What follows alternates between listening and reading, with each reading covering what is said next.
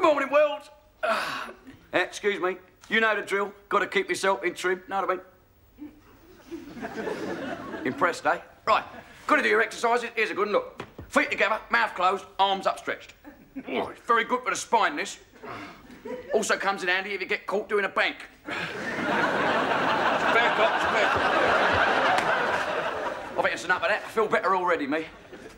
All the old curtains are twitching. That'll be old Ma Higgins at her post. She who sees everything is under starter's orders. I bet she's a wonderful sight up there. Yeah.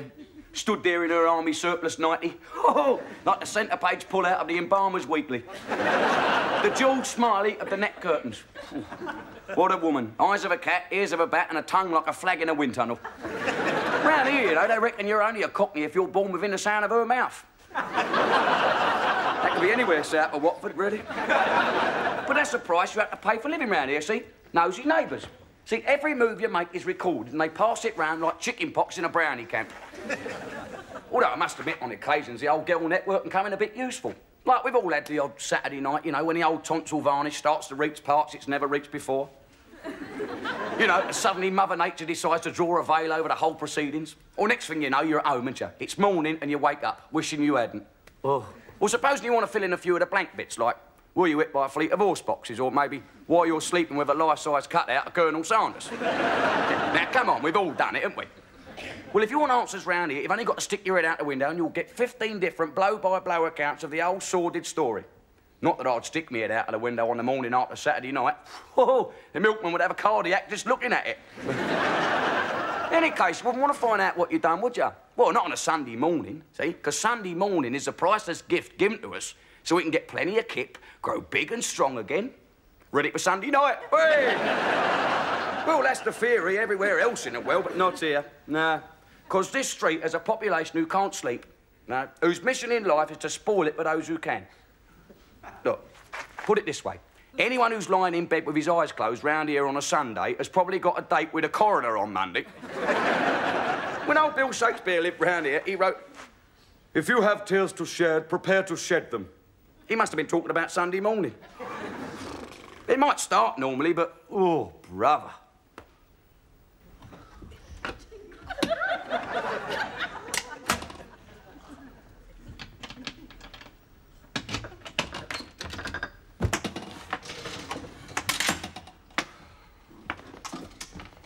Now, if it's all right with you, sir, I'd just like to go over your story one more time. You've been over it one more time. You've been going over it like a drug-crazed hurdler. Yeah, you say you're the Russian ambassador and you claim diplomatic immunity. Right. Right. Would you mind saying something in Russian, please, sir? Vodka. Actually, I was hoping for a bit more than that. Double vodka and tonic. Yes, all right, sir. Now, you left your home yesterday evening to attend a function. A knees up for Lenin's birthday. Right disappointment it was and all. Why is that, sir? Well, he didn't show up, did he? Bit optimistic, aren't we, sir? I mean, he's been dead over 60 years. Well, the Kremlin reckon he's feeling a bit better. I'll send him a card, sir. Now, at this party, am I right in saying that you had a few drinks? You're just my usual glass of white wine. And then what happened, sir? Well, son rolled me over in a clover and collapsed. Any idea why, sir? Well, I only know rolled me over in the clover. Why you collapsed? Well, I don't... Look, I'm not a doctor, am I? Look, the way I see it, if your legs give out, you naturally fall in and eat on top of them. One glass of white wine? Right. And that's all you remember till I found you at 7 o'clock this morning, fast asleep? Right. On Blackfriars Bridge with one set of golf clubs? Right.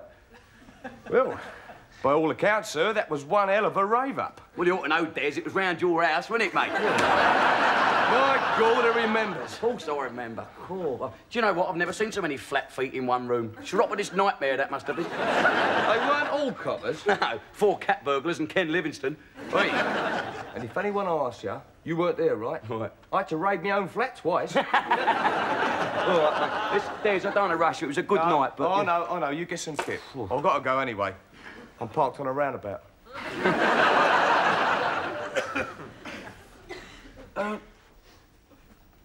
Des? What? You know that Melanie bird, the one with the red spiky hair, looked like an embarrassed hedgehog? I thought you fancied her. Yeah. Did you, take her home? Nah, not me, mate. I know it did, though. Who? Oh. No wonder you got shag pole carpets round your house. Well, who? You did. I did? Her dad owns a sports shop. Do svidania, comrade. Yeah, there's hang about, though. What? Oh, God. Oh, I feel like Stepto's horse. Oh. Oh, blimey, don't look like what you find under it. Give it up, mate. Give it up. Devote yourself to Barry Manilow and fruit juice. Oh. Oh, do you know what? If Dr. Jekyll lived round here, he wouldn't have to take one of them potions. Just go to one of Des the Copper's parties. Oh, God. Oh, hello, mate. Oh. Goodness, I thought he'd never go. Oh, Vera. Oh, Jim. Oh, Vera. Oh, Jim. I love the way you say my name. The way it just rolls off your tongue. Well, don't get too worked up, love. I have the same problem with meatballs. What are you doing here? Look, I don't want you to be offended, but there comes a time when every man needs a woman. Oh, Charles, where is she? In the kitchen? I meant me. Oh, tilt. Look, Vera. Oh. You see, I woke up this morning and I said to myself, what can a woman do to make Jim's life just that little bit easier? Yeah, I thought that and all. What can I do to show how much I really care? What about a one-way ticket to Mombasa? And then it came to me in a blinding flash, like a blazing thunderbolt from the heavens. And do you know what I did, Jim? Blew up my toaster by the sound of it. I washed your socks. Hey? As a gesture of love, I climbed in through the back window and washed 14 pairs of socks. Blimey, what am I going to get Valentine's Day? Don't tell me, a free packet of Omo and a season ticket down the laundrette. Surely you understand what I meant by it, Jim? The deep underriding significance. I know what you meant, yeah. You're saying I've got smelly feet. No, I was humbling myself before you.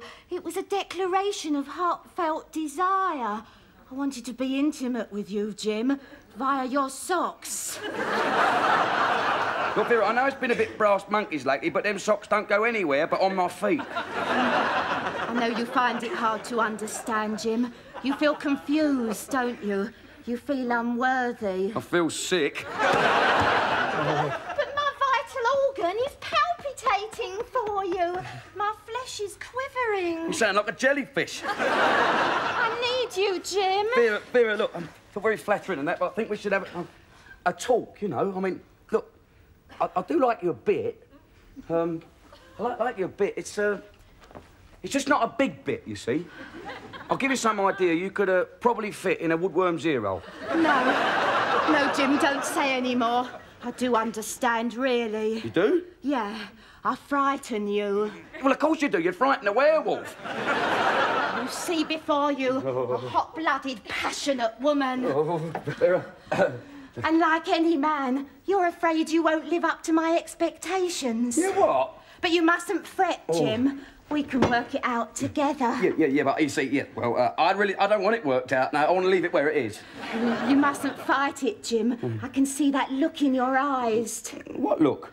That glazed look. It's love. It's not love. It's 3 bottles of wine and half a gallon of cheap vodka. Oh, Jim! Don't push me away again. Not this time, please. Vera, please, but I've got an headache. Oh, God. Not that old chestnut again. Yeah, afraid so, yeah. How is it I never get headaches? Because it's physically impossible to stick pokies in front of your own mouth. Right, Jim London. You've had your chance and that's it. You won't get it again. Could I have that in writing? It'll save a lot of trouble in the long run. No, I'm off. Oh, well, go on then. Just don't slam the door. I don't think you heard me, Jim. I said I'm leaving. So what do you want? A gold watch? Just don't slam that. She slammed it. Oh. Go to sleep, you old squatter. I Oh. Oh.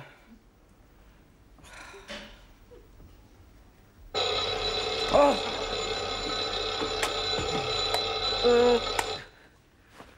I've only just got here. You knew that and all, didn't you? Oh. I must be the only one in the world whose alarm clock winds him up. For your information, mate, it's Sunday. The day of rest. Oh. Unless you happen to be religious. Oh. Achoo! Oh, dear. How do they know that God has had his bacon and eggs by 8:30 in the morning? I can't remember reading in the Bible. By 7:30, the Almighty had booked his alarm call. Oh, it's not fair. Oh, I've had enough. Oh. Oh, by world. Oh.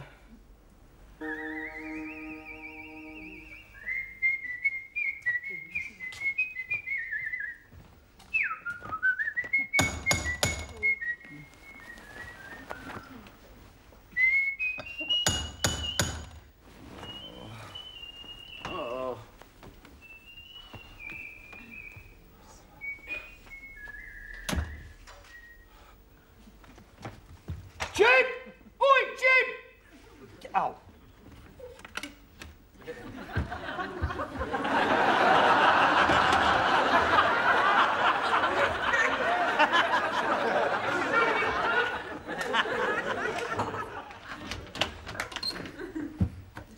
Anyone home?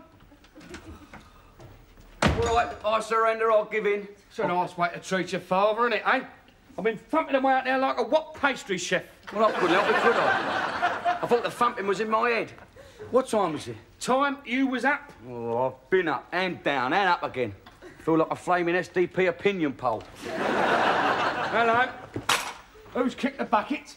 You mean I haven't? You've had a skinful, haven't you? Cobblers. I can tell it a mile off. I overdid my aerobics. Get out of it. God, dear, but you should see your face. You look like an advert for a video nasty. The trouble with you is you don't know when you've had enough. The trouble with me is I ain't had any yet, have I? Well, look, what are you doing round this early anyway? You told me you need 8 hours every night. Well, it's not me, it's me teeth. Oh. I alternate now. Got a spare set for my birthday. Charm. Which I hasten to add, you forgot. I'll leave it out, Dad. You think I forget my own flesh and blood? Here, happy birthday. Golf clubs. What am I going to do with a set of golf clubs down the Walworth Road? We've got a bike, didn't you? I have. Well, if you start pedalling now, you'll be halfway to St Andrews by autumn. Go on. Look, I'm not strolling round some field with a crowd of check-trousered pansies. look, half them check-trousered pansies have earned $1 million. Well, I can't earn $1 million. Why not? They cut off your dole money. It's not all you get cut off. You hang around here much longer. Oh, I see. But if you're trying to chuck me out, you only have to say so, you know. I'm your father, right? That's what parents are for, so you can talk to them, man to man, even your mother. All right, man to man. Well, go on, I can take it. I'm trying to chuck you out. Well, that weren't so bad, was it? Oh. Well, we'll stick the kettle on. I've got a throat like a Dago's dormant. Right. Look at it. Oh, hang on, what's that? It's my tool bag. Oh, no. Oh, I remember that in the last time. South East London Mogadon sales went up 800%. I thought I'd fix that door while I'm here. What door? Well, there's always a door needs fixing. I tell you, they get right up my nose, doors. Another 2 minutes and I might prove that. I'll tell you something else and all. If I spoke to my father the way you speak to me, he'd give me a good belt round the head. Where is he now when we need him then? Look, there's nothing wrong with that door. How would you know? When was the last time you had a look at it? I've been hiding behind it every 5 minutes since 8 o'clock this morning. Well, it can't do it any harm to give it a check-up, can it? Dad, in the history of carpentry, no door has ever collapsed from heart failure. Yeah, as I thought, yeah. I can always trust my instincts, yeah. What? You got a screw loose. They reckon it's hereditary, you know. Oh. You gonna answer that? No, I ain't. Well, it might be something important. It might be something enormously trivial.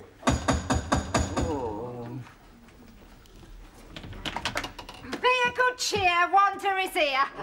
I knew I could trust me instincts. Have you met Wanda Pickles? Wanda? Roman Polanski, Roman Wanda. And you too. Listen, I do hope I am not disturbing you. No, he's been up for hours, love. Yeah, it's 26 at the last count. Good. Well, you see, this gentleman friend of mine has just dropped by, and I was hoping you might be able to... How's your husband? Who? Your husband, you know, the one you worship with your body? Well, one of them, anyway. Oh, husband. Oh, he's very much better, thank you. They've moved him to Parkhurst. Anyway, as I was saying, this gentleman friend of mine has just dropped by, and, well, of course, what do I run out of? Excuses? Breads. Oh, I get it, yeah. Well, I wouldn't bother you normally, of course, but I mean, it's Sunday. The day of rest. Oh, your gentleman friend's going to get a lot of that then, isn't he? Sunday, yeah, all the shops will be shut. Not hers, open all hours, mate. I mean, there is always Patel's on the corner, but I mean... What do you mean? Well, I mean, Patel. It'll be kosher, won't it? Kosher? What are you talking about, you silly person, please? Just a couple of slices. All right. Oh, and if it's not too much trouble, a dab of Marge would be a great help. Help who? You or the pain in my neck? He's so well into...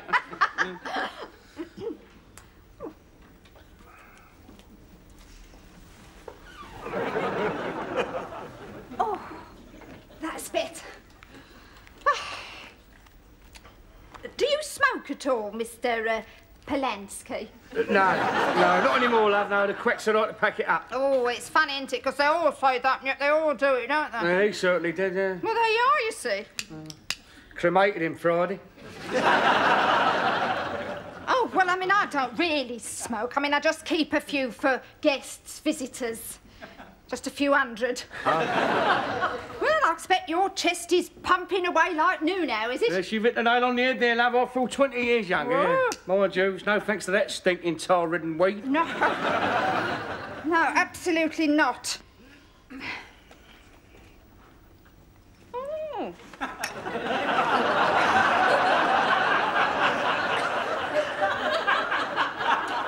Having trouble with your water? Well, as I say, for a man of my age, I'm just about in peak Here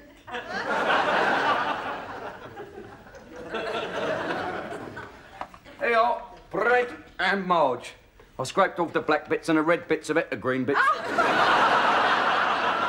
you are a love. Isn't he a love, Roman? Yeah, he's a love, yeah. You really are a love. All right, we've established I'm a love. Oh, I nearly forgot. A picture of my Sten. Do you know, I always thought that was Margaret Thatcher. No, not there, there. That's him, look. Throwing slates off the roof last week in Wandsworth. Bless him. Yeah, bless him, yeah. Takes a nice photograph, doesn't he? I like all them guard dogs and the barbed wire, yeah. Very photogenic, yeah. What was he protesting for then? Bigger roofs? I don't know. The big Wally lets people talk him into things. Yeah, certainly talked him into something here. Look at that banner he's carrying. Free to Grecian 2000. Oh, I'm sorry, Roman. I've been very rude.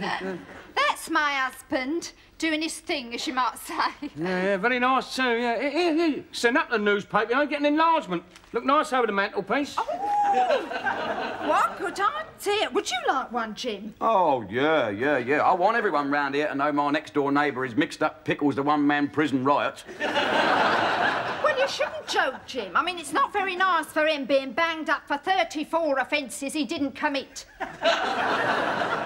Have you ever been to prison, Roman? No, I'll get enough punishment just going home, love. I do like a man with a sense of humour. Oh, there seems to be a lack of real men around these days, don't you think so? Well, I've not been looking, have I? What do you think, Roman? I think you're dead right there, love. All these young fellas today, they've all gone soft. I reckon it's only their hairspray holding most of them up. Well, that won't affect you then, will it? It's true, though. I mean, whatever happened to all them square jaws and rippling muscles, hairy forearms and powerful thighs?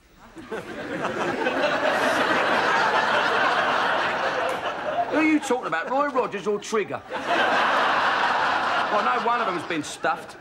Like I say, love, we are a dying breed. Well, perhaps they ought to have you stuffed and all then. Oh, I say, what a terrible thought. Now, you never know, though, do you? I mean, maybe one day, in the not-too-distant future, we'll all get stuffed. I was hoping in about the next 10 seconds, actually. Oh, you are a love. Yeah, a big knackered love.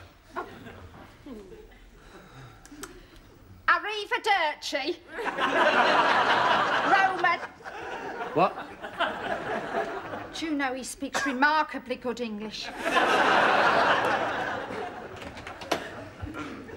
Do you know you speak remarkably good English?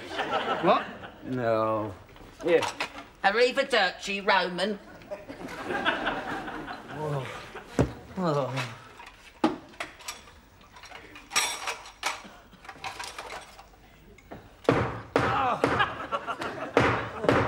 Oh, Dad, oh, do me a favour, swerve around it. Look, can't you do it in your own house? I don't like my own house, do I? You've got a smashing house. Oh, no. Well, what's wrong with it? It's got your mum in it. Is that all? Look, give me a screwdriver. No, I thought of that. They give you life imprisonment. Not for her, you Burke. For me. Mind you, I could always say it was self-defence. I suppose you're right, really. Her face could qualify as a dangerous weapon. You watch your mouth. Well, that's what you used to say. Well, no, I did. She could stun a rhino at 40 yards just looking at Do you know, it beats me how you two ever had me, you know. I mean, you never get lower than each other's throats, do you? it. Mind you, it weren't like that before we got married. Hey? Oh, stone me, is that the time? Hey, hang on. Dad? You mean I'm a... I could join the police, I suppose.